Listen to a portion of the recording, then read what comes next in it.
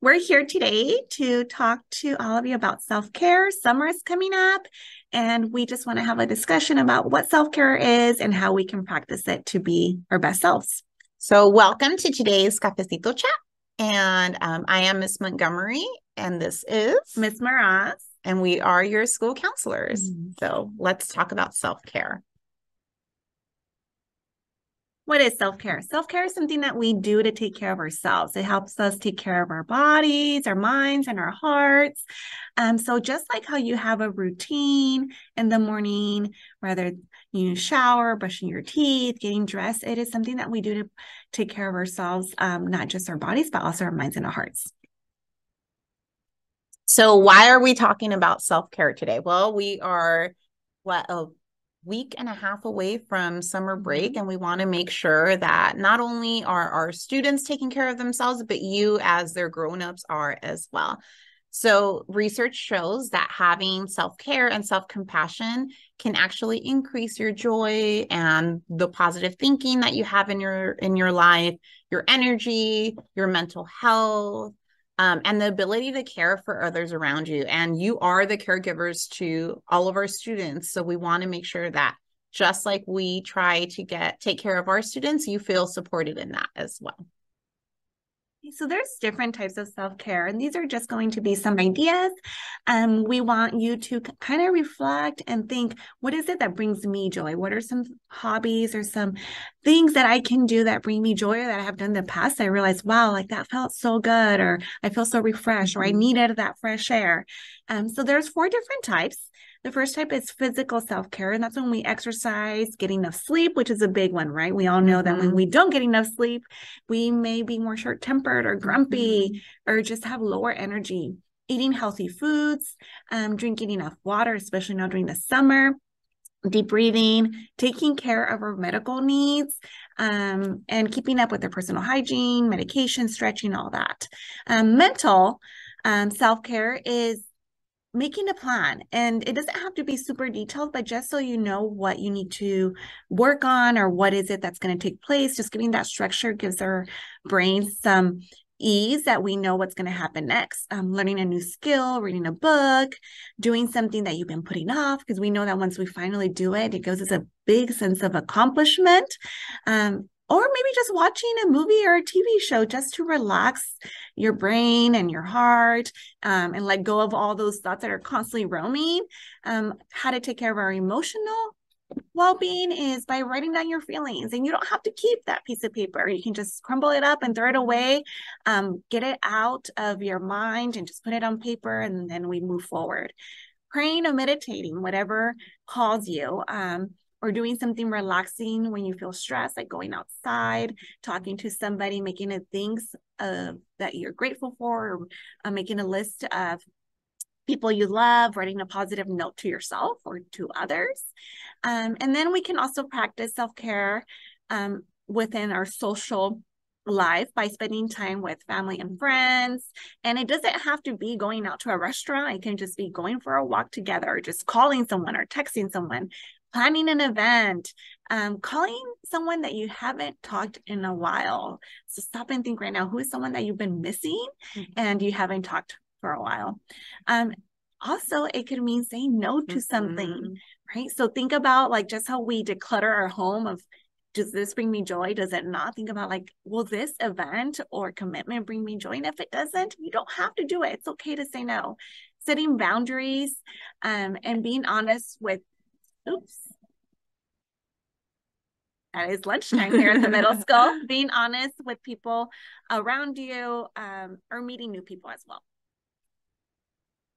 So I know sometimes we think, oh my goodness, like self-care, we hear it, right? It's become like a buzzword in the last couple of years. And it's sometimes like a little bit triggering because we ask ourselves, how am I going to even find time to take care of myself, or to have like this extra time for self-care when already our plates are so overwhelmed with so much to do? But it really could be as simple as taking 5 minutes to time for yourself to do any of the things that Ms. Midas just talked to us about, right? So whether it's taking a few minutes to just stretch or meditate or pray or take deep breaths and And your child can teach you how to take deep breaths the way we've taught them, in through their nose, hold it out through their mouths, and they can tell you all the different ways that we taught them how to breathe. If you want to set aside more time than just a couple of minutes, you can journal, call a friend, right?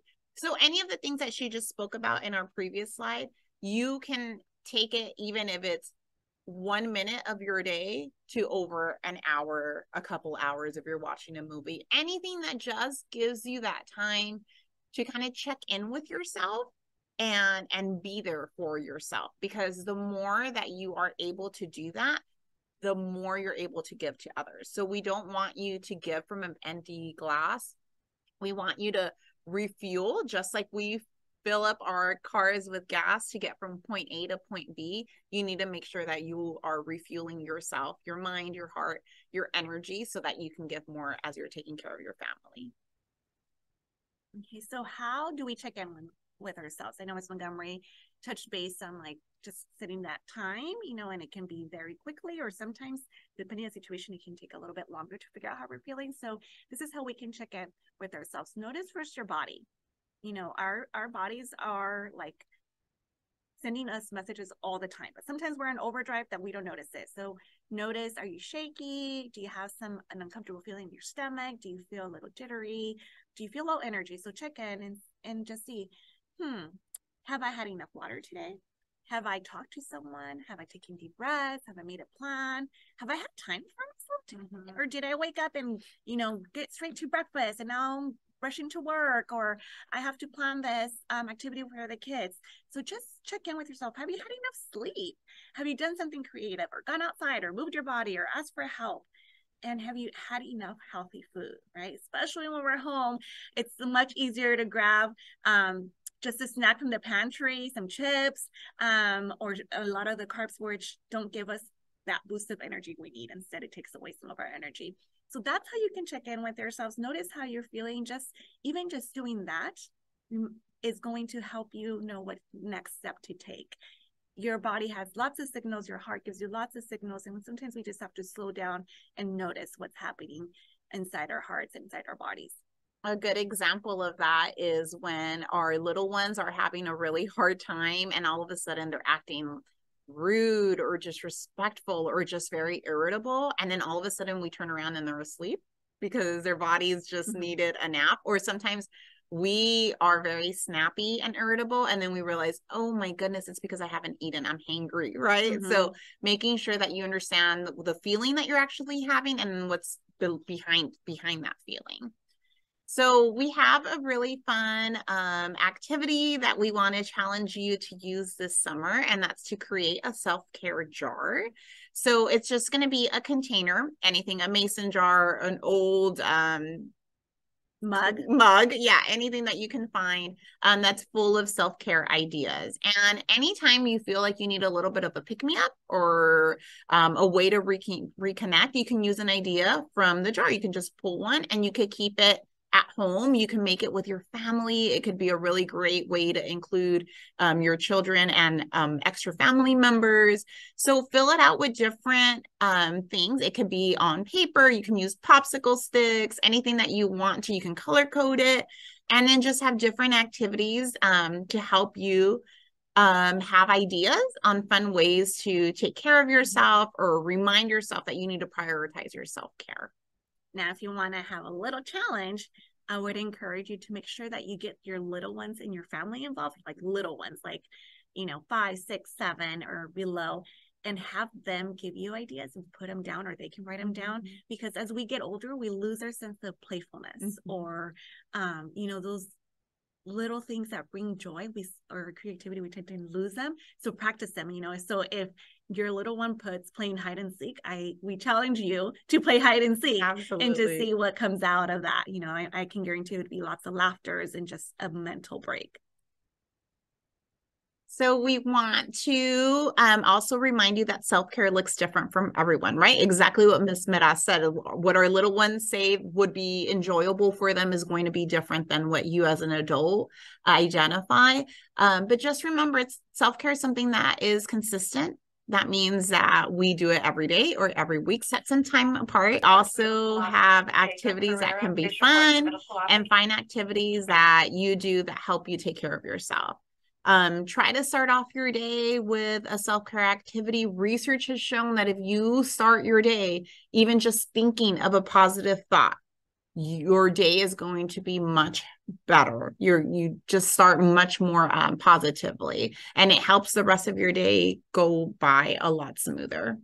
And by doing those things, practicing self-care and starting off the day with a self-care activity, it gives us more sense of control within our days, right? So we know that whatever comes our way, yes, it may like throw us off balance, but we are taking care of ourselves that it may not knock us down. And if it does, we have so much going on within our hearts and our minds that it's positive that we're going to bounce back up.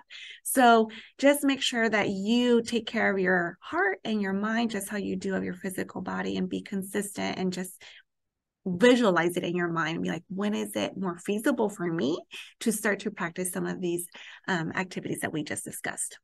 So with that, we want to wish you a very safe and happy summer. Stay out of the extreme heat. Drink lots of water, hydrate, take care of yourself, your mind, your body, your heart, so that you can take care of your family as well. So thank you so much for joining us for today's Cafecito chat, and we will see you next school year. Bye. Thank you.